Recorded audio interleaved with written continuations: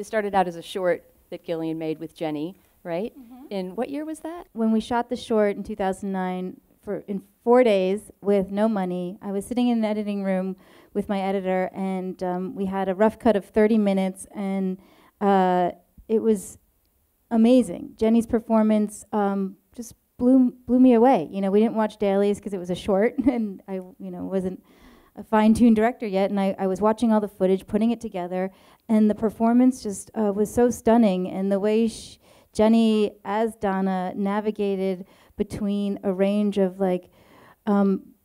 guttural laughs and heartbreaking moments. I just knew this needed to be told in a bigger way because the performance, and also I wanted the story to be told in a bigger way. But we didn't have the money, and we didn't have the story yet, and we all had to go off and be grown-ups, and our careers had to, mature. And Jenny moved to LA, and I stayed in New York, and I met Elisabeth at a mixer at a IFP, which is like a great program because it brought Elisabeth and I together, and that's sort of where the feature was born.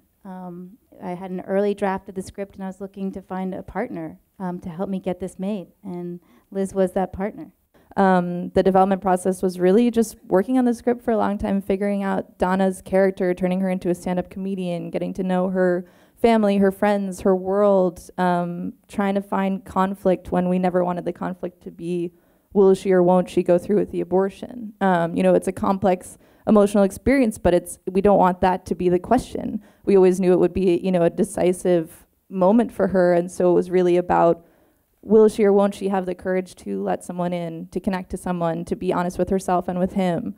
And so really developing the relationship with Max and looking to some of our favorite romantic comedies of all time and really using those tropes, but kind of infusing it with this modern twist. And so, financing was sort of the most boring part of what I do, but like a mix of equity and grants and Kickstarter and the tax credit and you name it, we did it.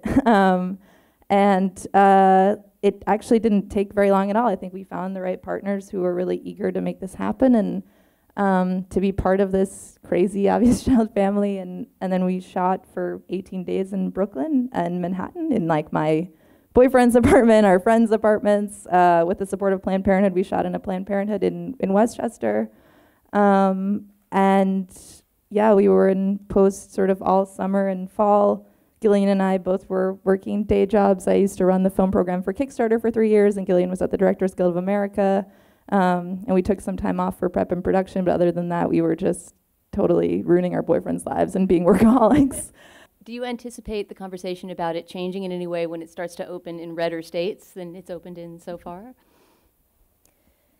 Probably. That makes sense to me. I think what we can do is to keep our voice steady and keep moving in one direction, which is, of course, we are pro-choice and want to be part of a movement that,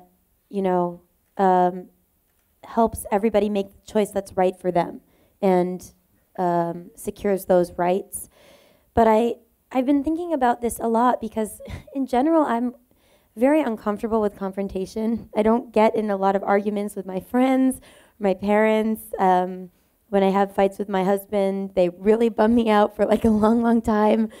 I recently heard that if you hurt a pig's feelings, that it will have hurt feelings for like 2 weeks. And but I can't avoid it. We made this movie, and I stand by it. And as the script was being developed, and I started to think more and more about it and watch what was going on in our country, found myself really wanting to have a voice in the.